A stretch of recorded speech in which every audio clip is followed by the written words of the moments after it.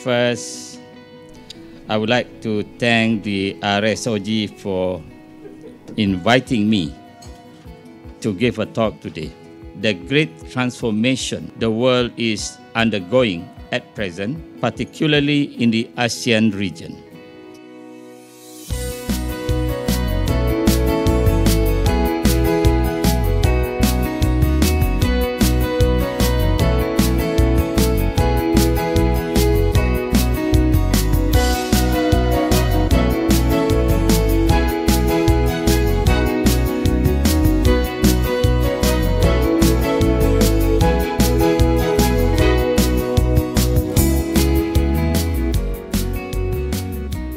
It is safe to say that we are now experiencing a great transformation of the world system by many new development happenings at an international level, especially in the sphere of economy, security, and socio-culture.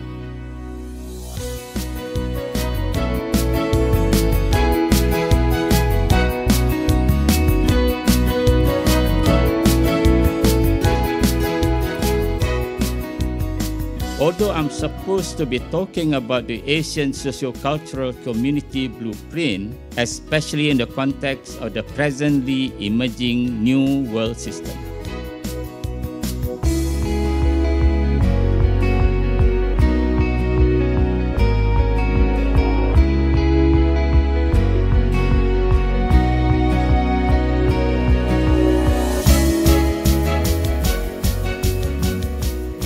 The ASEAN Declaration of 1967 expressed its objective as follows. Number one, to accelerate economic growth, social progress, and cultural development in the region.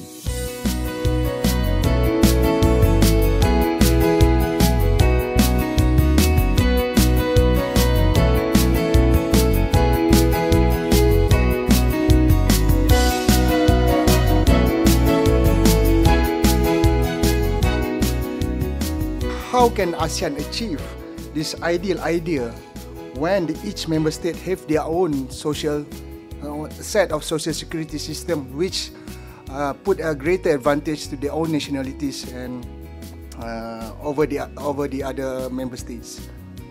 I think this is the beginning of a long process to create uniformity of a lot of things in ASEAN under ASEAN.